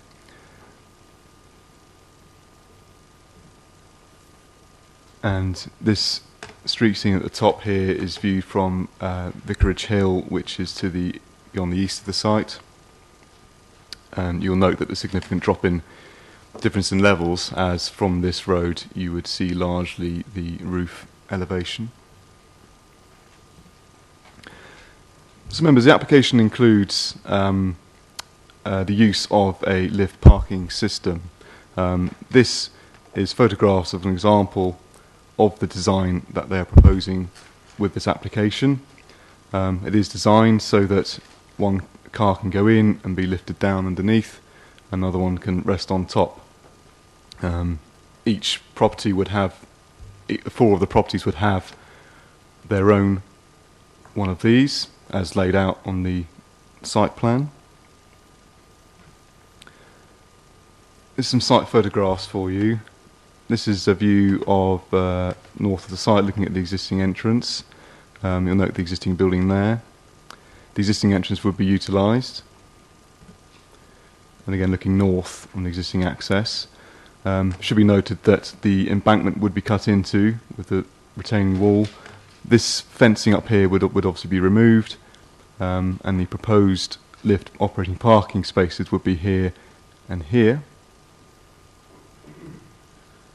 This is the existing building, you could say in a slightly tired appearance. This is the view south on Frensham Road from further up, really just to help you give a context, you could say, in the street scene. And you'll see the existing building there, note the drop in levels on Frensham Road. Members, in terms of determining issues with this application follows an appeal decision for an identical scheme in terms of the built form layout, scale, design of the flats. This decision is attached to Annex 1 for your consideration. The appeal decision dismissed the previous application on the lack of appropriate parking levels. The previous scheme, 4 5 two-bedroom flats, proposed 6 parking spaces, which was 4 short of our guidelines. The inspector dismissed the scheme and supported the council in that case. The current application is considered to have addressed this with the provision of on-site parking in accordance with the council guidelines. The use of the lift operating system is considered by officers to be acceptable, albeit in an alternative format. The technical compliance means highways and parking considerations is on the left-hand side of the screen here. However, the visual impact on residential amenity and amenity space provided is for a matter of judgment, and the visual impact can include the proposed use of the lift parking system. So members, I'd like to draw your attention to the update sheet very quickly.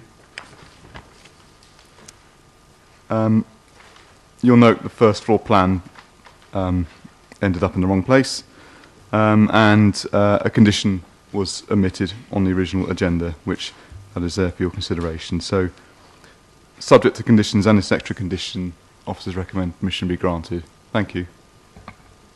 Thank you, Tim. Members. Councillor Coburn. Everyone's very slow off the mark, aren't they? I have to say, I thought your existing elevations drawing rather flattered what's there, and I think your photographs showed more accurately what's on this site at the moment. It's not a thing of great beauty. And what is, as you look into the site at the moment, I've never quite worked out what it's meant to be, but there's a sort of a platform, and there's sometimes bins, there's sometimes seats. I mean, it causes a load of crashes as people try and work out what the heck is sitting in that corner of this particular site. So, you know, there is nobody in the area, I don't think, who would treasure the existing building. Parking is always an issue. There are 3 flats there at the moment, and sometimes when I have come back, people are struggling around the cars, and it is dangerous because they have to come out onto the 287, which at that particular stage is going downhill from the traffic lights, and people are always speeding unless they remember not to, and most of them don't. So we're starting here with a site that needs developing. The principle is certainly there. I think in an ideal world, you know, I'd have preferred them to come down in flats and lessen the parking. But the more I look at this and the more I've sort of worked things out, it's a bit like your first glass of red wine, you know, it's absolutely disgraceful, isn't it? You think, why on earth do people drink this stuff? And then the more you try it out, the more you think, oh, there's something in this. And it's a bit like this with this development. When I first saw the lifts, I thought, oh, you're having a laugh here, Tim. You know, I'm sorry. I thought, you know, you're just winding me up. You know, why would we want that sort of thing in the Bourne? It's just totally inappropriate. It's modern. It's probably all right in the middle of London, but in the Bourne. But, you know, the more you look at it and the more you think, well, you know, what do you do when you've got a narrow plot, and it is narrow there because it's where Vicarage Hill joins the 287. Whatever you do on that site is going to be constrained and it's going to be difficult. And I'm almost coming round to it. It obviously needs another couple of looks, you know, but I'm almost coming round to the fact that the worst that you could see from this parking is probably going to be no worse than what you can see from the 287 as you drive along it at the moment. So unless I hear anything to the contrary, I'm warming, much against my better judgment, to this lift system. I have huge worries about whether it's going to work, how long it's going to work, and we all live in houses where things break down the whole time and we have to wait for hours for people to come out and help us. So I do hope we don't have somebody stranded 6 feet underground with everything, you know, a power cut or something. You know, it does frighten me a little bit, I have to be honest. But if I can get reassurance that these things are pretty well foolproof and that the rest of the committee don't think I'm barking mad, I'm coming round to sort of supporting this application. Thank you, Councillor Coburn.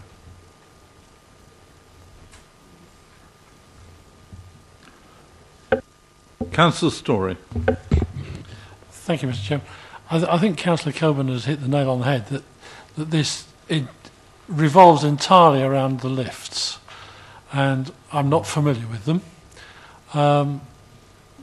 Is it the case that the intention is that a particular flat would have a designated two-space with a lift? So one flat gets two surface level spaces and the others get one of these. And are they strong enough to lift with both vehicles in place? Yes, Chairman, that's our understanding, yep. Thank you. In that case, I think it's a very neat way around the parking problem. Councillor Pritchard. I don't want to keep going on about these lifts, but say someone leaves their handbrake off and it goes up, and all of a sudden the thing falls off. I can't see how this can work, these lift things. I can think of all these different things which are going wrong: snow, ice, someone turning up, you suddenly realise you've left something in your car and that's 6 feet under, then you've got to lift it up, and then you've got to pull the other car off. I can't see this working, these lifts, like you say. They seem a great idea. Have they been tested effectively? Is it right for this plan? I don't think so. My own personal thought on this is that if the lift doesn't work, you have problems parking there anyway. Therefore, the lifts will be maintained, I feel, by the company, and it's not part of our judgment, I don't think, really and truly, to question the maintenance or the running of the this lift system. Anyway, I think wanted to come back first of all. There are others to talk. Thank you, Chairman. Elizabeth just pointed out that there's a condition regarding the lift, but we could secure a legal agreement for them to maintain it. So then that would probably secure it more, I think, in the future, to make sure that if it does break down, then the occupants or whoever owns that lift will have to maintain it. Thank you very much indeed. Councillor Potts. Thank you, Chairman. I think we need to be careful we don't get hung up on the lifts here. It seems to me it's a very pragmatic view and way to deal with an issue. Perhaps we could learn from other developments that come before us. But as I say, I think it's a very good idea. I like the design that's before us. And quite frankly, I'm fully in support of it. And I think it's great news that by doing this, we've actually managed to secure the additional parking that was needed. Thank you for that. Councillor Hodge.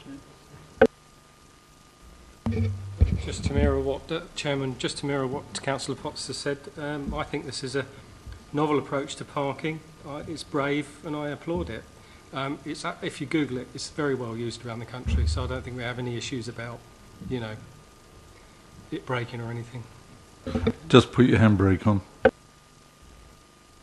Councillor Blagden. Thank you, Mr. Chairman.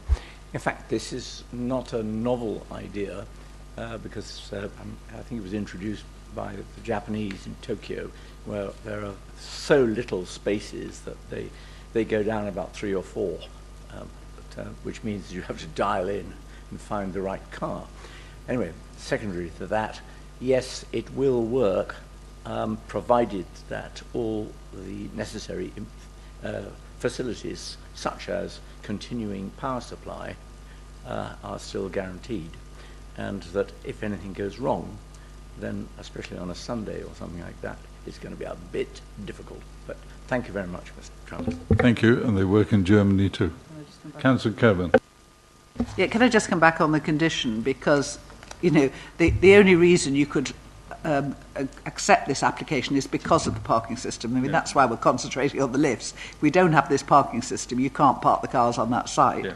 So we do have to make sure that our condition really is firm on that, because we can't go 3 years down the line and them saying, well, you know, we're going to not scrap the lifts, just not use them, and then you'd have overflow, because as the inspector pointed out, that there just is no scope for overflow on this particular site. You've got Vicarage Hill, which is used the whole time, and the 287, which is just not usable. So, you know, we do have to make sure the condition is very, very strict that in the future this parking system remains. Councillor MacLeod. Thank you, Chairman. I'm a little bit conflicted about this one in that I'm fully in support of using clever technology solutions to solve difficult problems.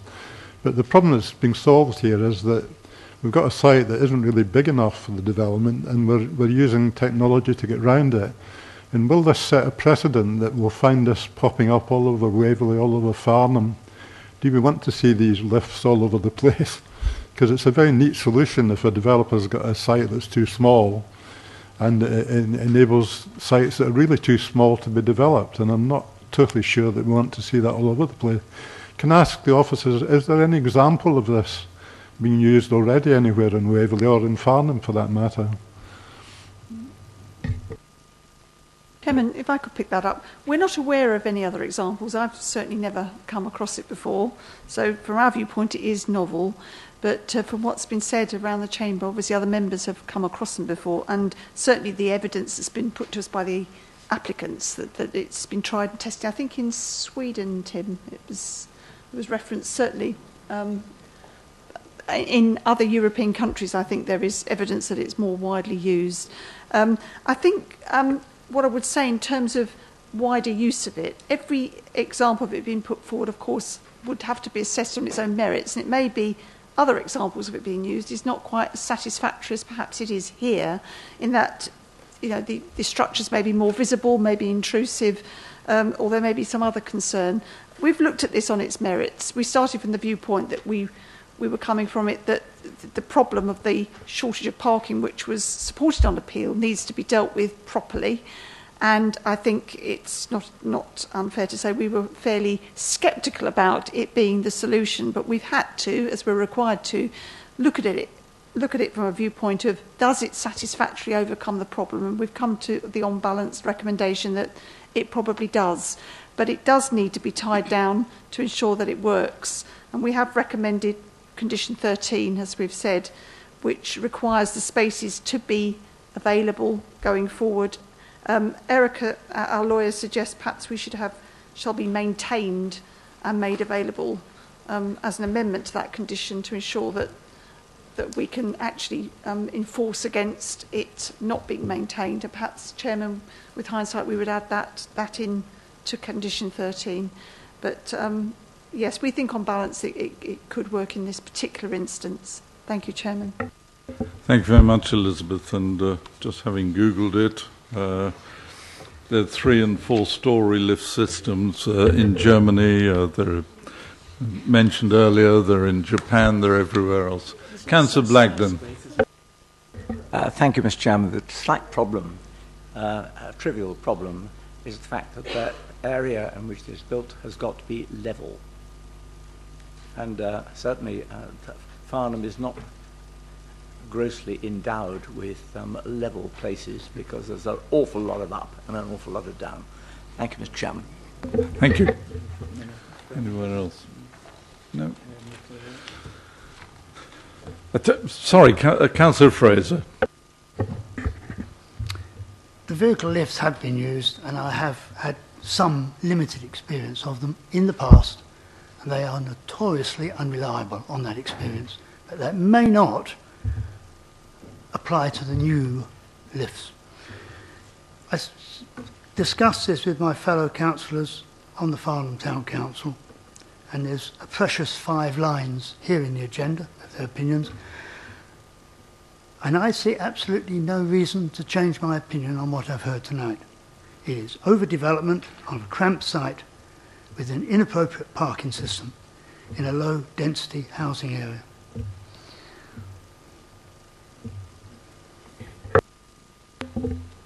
Yes, from my point of view, when I read the inspector's appeal dismissal, really the thing we're talking about is parking, and they have come up with a solution.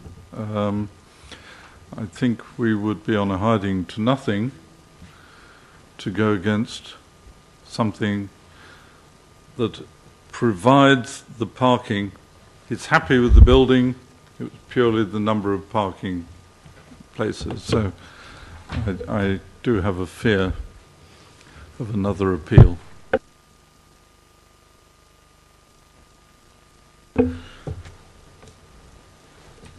I think in that case, if the officer's got nothing further to say, we'll move to the revised recommendation that permission be granted subject to conditions 1 to 14 and the additional condition 15 is set out on the update sheet. And the sorry. It was 13 we were going to strengthen. Strengthen 13. Can I have those in favour of granting? Please show. 1, 2, 3, 4, 5, 6, 7, 8. Those against? Abstentions? 1, 2, 3. Permission granted. Thank you very much. Item B3.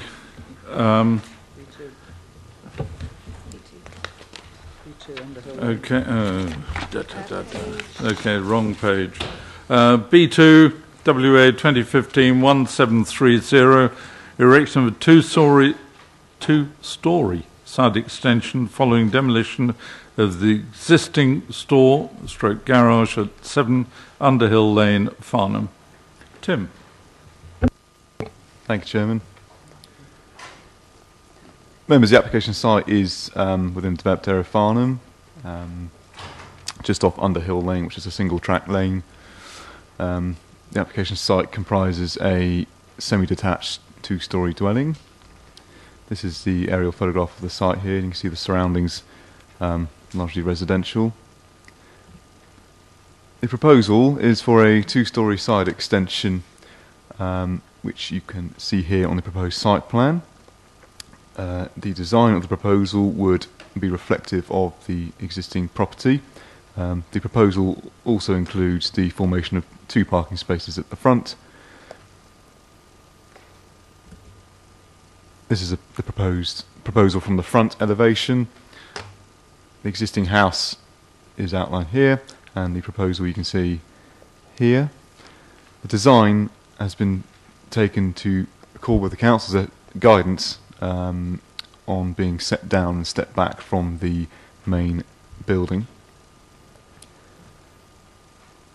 From the rear, it would have 2 dormer windows inserted, and you can see here again the position of the ridge coming off lower down from the existing one, and use of a hipped roof as the existing. This is a view from the side south elevation, showing again the extension, use of a cat slide roof which currently exists, and the side of the dormer window. This is the proposed ground floor plan. Really, the proposal would extend, again, just further accommodation to the property. At first floor, it would provide an additional bedroom and bathroom / dressing room at the rear. Some site photographs to show you. This is the existing front of the property. You'll note the garage and lean-to conservatory here on the side would be demolished as part of the scheme. You'll note the ridge would come in underneath the existing ridge and be constructed of materials to match the host dwelling. That's the garage to be demolished. This is a view from the rear of the property. Members should note that at the rear of the properties along this particular road is a very steep bank which forms part of the rear outdoor garden spaces to properties. You can see the neighbouring property to the south, which has a terrace to take advantage of the raised height. And members, this is a view from the neighbour's dining room window at ground floor level. I thought it would be useful to show you this, as the proposed extension does extend towards this neighbouring property. You'll note the existing building line of the house on the site. The proposal would extend at that building line, coming towards this way, leaving just over a metre to the boundary.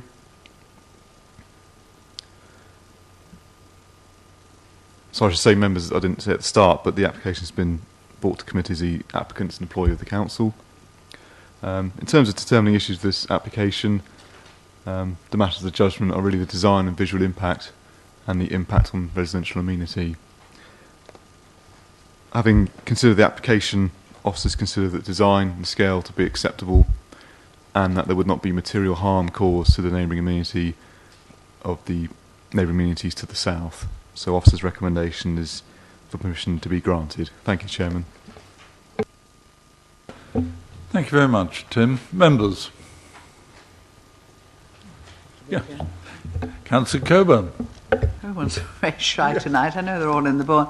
Yes, I do have slight concerns over this one.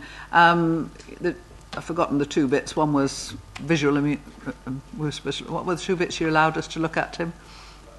We're just down to two now. The first one I didn't have any problem with.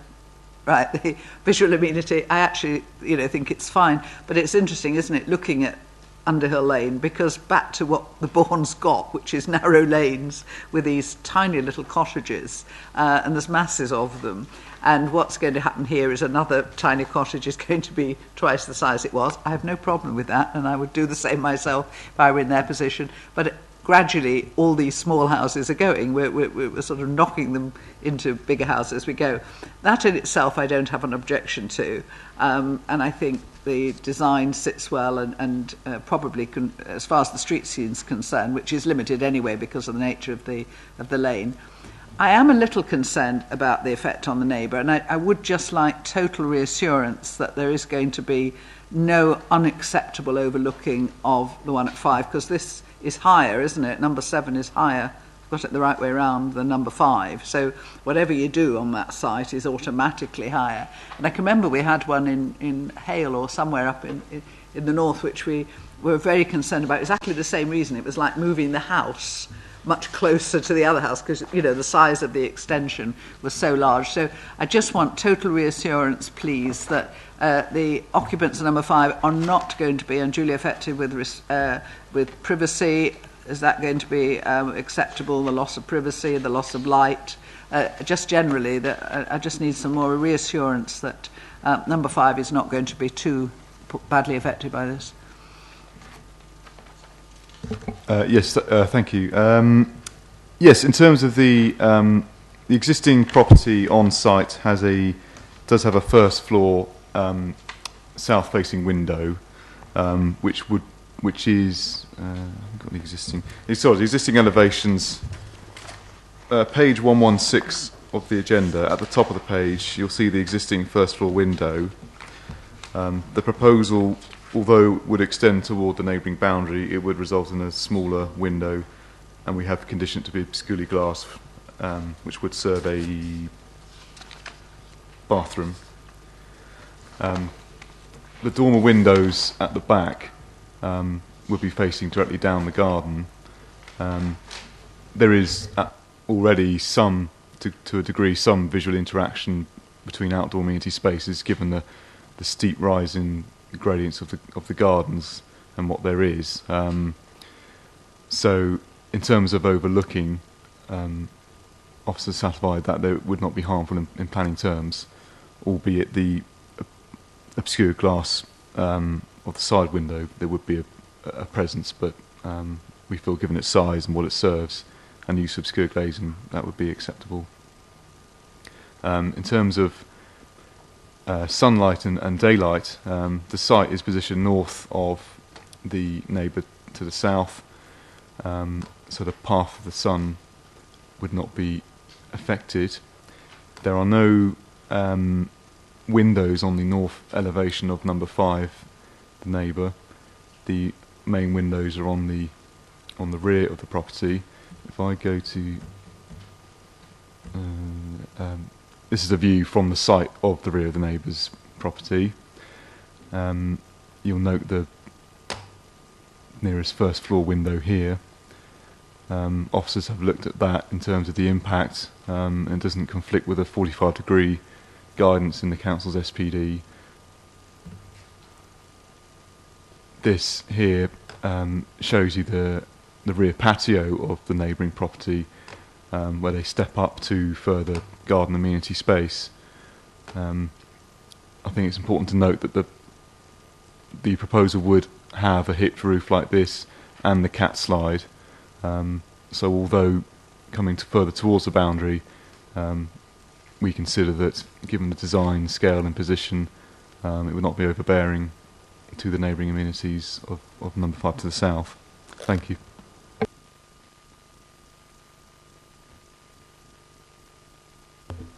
No further questions, members, officers, anything else?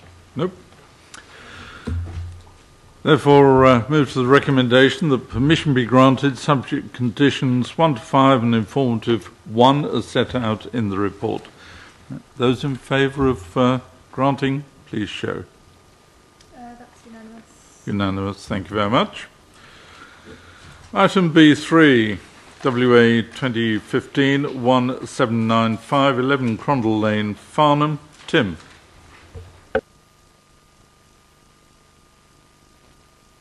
Thank you, Chairman. Members, the application site is within the developed area of Farnham again. It is off Crondall Lane. It currently comprises of a semi-detached 2-storey property. The application has been presented to you tonight at committee because the agent is a councillor. This is an aerial photograph of the site.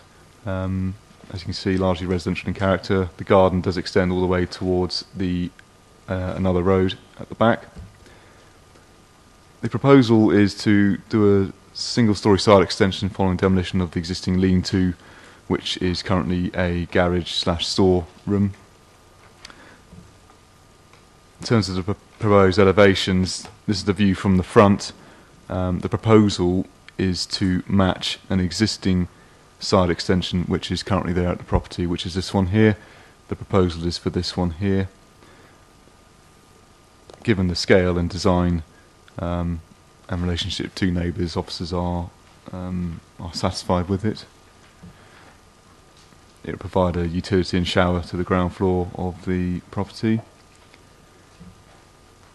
And here's site photographs showing the existing garage lean-to here, which would be replaced with a hipped tiled roof structure. You can just see the hip there at the back, which the proposal would be the same height. Again, members, in terms of matters of judgment, it is design, visual impact and impact on residential amenity for your consideration. Officers consider it to be acceptable and therefore recommend permission be granted. Thank you. Thank you very much, Tim. Members. Williamson. Councillor Williamson.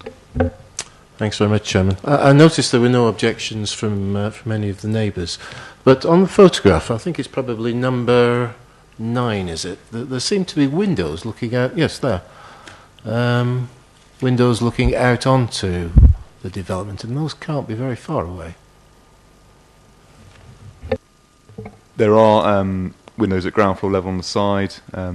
I've looked at the floor plans of that property next door, and one serves a hallway and one serves a bathroom downstairs. The proposed extension would actually be stepped slightly in from where the existing lean-to extension currently lies, but given the difference really between what's existing and what's proposed, and the fact that they're non-habitable rooms, officers don't consider it to be harmful. Thank you. So are you saying that that window is in fact looking out over the existing extension? So therefore, the ones on ground floor for the lobby will look out onto the new extension, but you're saying that's not an issue?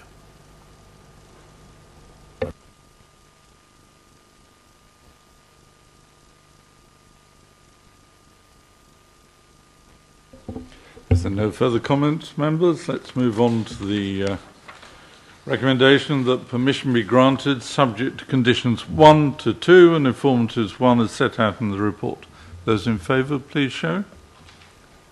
That's unanimous. Unanimous. Thank you all very much indeed. It's the end of the meeting. Thank you all. Just make one comment, thinking of Heron Court and other things. The sound of a chainsaw at 9 o'clock in the morning is on a Saturday morning is inevitably Monday morning's planning application arriving in the post. It's a sad fact of life. Developers do that, don't they?